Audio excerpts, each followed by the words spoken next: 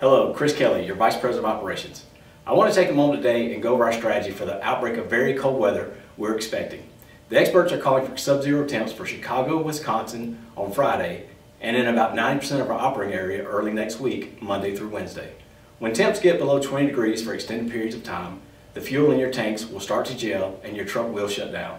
There are a few steps we can take to help prevent this. Number one, please idle your truck if temps are forecasted to be 20 degrees or below for an extended period. 2. Add diesel additives such as Howes or Diesel 911 brand. Follow the directions on the bottle and be sure not to add more than it calls for. These are basically like antifreeze for fuel and it will help prevent gelling. Make sure you're prepared as well for these extreme temperatures. Stock your truck with food, water, a flashlight, blankets, and the proper clothing before you leave out. If something does happen and you need road service, please do not wander away from the truck. Call us and we will get you help.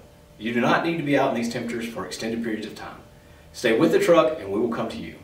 Preparation, communication, and action will be key for us to get through this safely. Thank you.